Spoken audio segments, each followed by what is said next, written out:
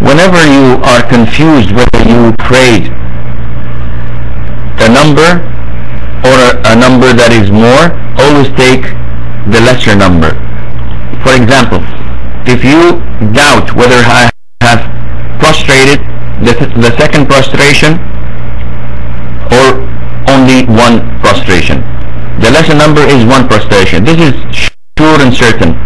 So if you're in doubt whether I prayed 3 rakas or 4 rakas, the lesser number is 3. So you continue as if the lesser number took place, and you pray the 4th rakah, or you pray or offer the second prostration and continue your prayer as normal.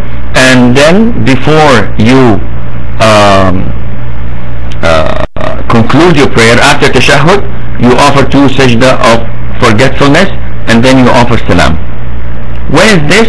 This takes place when I am not sure whether I prayed 2 rakas or 3 rakas, whether I made 1 prostration or 2 prostrations. When I have no clue, it's 50-50. This is what you do. You conclude your prayer, you offer tashahhud, and just before you offer salam, you offer 2 prostrations of forgetfulness, of sahu, and then you conclude it with the salam. I hope this answers the question.